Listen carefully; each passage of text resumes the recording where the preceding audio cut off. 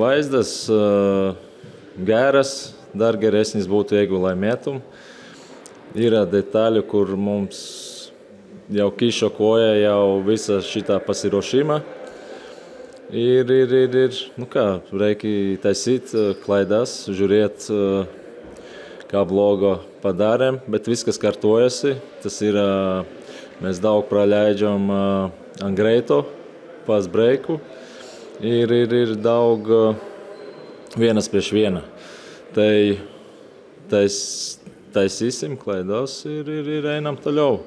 Mēs norim kiekvienos rungtynes laimēt. Kiek tų jėgų pritrūko pačioje dvikovos pabaigoje? Aš nenoriu sakyti, kad mums jėgų pritrūko.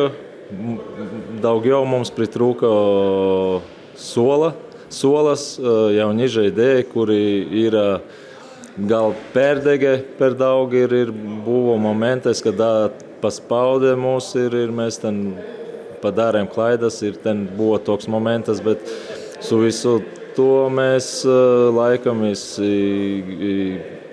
rungtynėse ir buvo ten, man atrodo, nežinau, kiek ten, 4 minūtes ir buvo -5 ir mēs iš po krepšu nemetam. Tai tas buvo toks skirtinis momentas ir, nieko, einam toliau, žiūrim. Ir pačiai komandai rungtyniaujate nacionalinėje lygoje, varžovai iš Lietuvos krepšinio lygos, patiems krepšininkams, ypač jauniems, tai proga augti, o tie, kurie jau iki tol yra žaidę LKL, proga įrodyti, kad yra jų vieta ten. Aš galvoju, mums pačiems nereikia dėti tą spaudimą. Mes dirbam, žiūrim, taisom klaidas ir augam kaip komanda. Ir kaip minėjot, tai taip ir yra, kad jauniems yra šansas, veteranams jiems jau nieko nereikia įrodyti. Yra tikslas vienas, kiekvienos rungtynės laimēt. Eit, taip, žaist, laimēt. Ar išeina, tai jau kitas klausimas.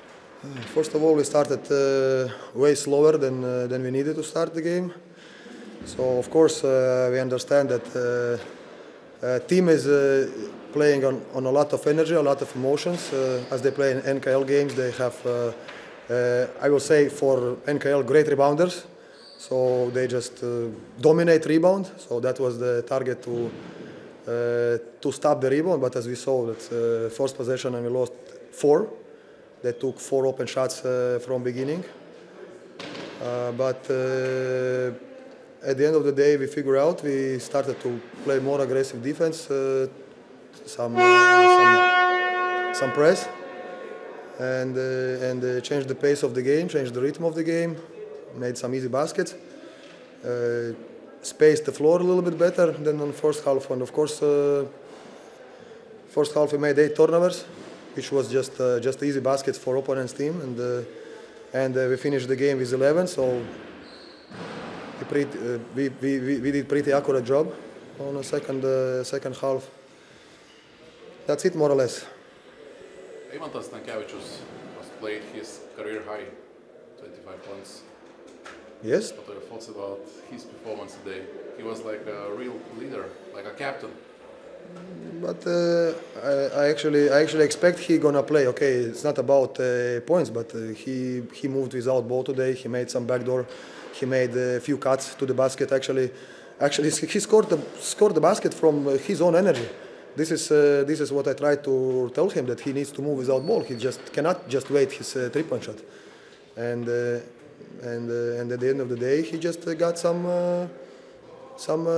good easy points, find his rhythm, and when players have a rhythm like today, for example, Julius Kazakauskas, who scored 3 out of 3 3-point shots, like Rimkauskas, he still used his open shot and he made it on the motions. Yeah, so when players get a rhythm, they can score. So that's normal. But it's good he helps us because Carlos is out now. And we need somebody step up. Like today, actually, Rubinas and Eimantas played solid game. Any updates about Karolis and Bezbratica health? Actually, they have MRI today, and probably we know tomorrow something better.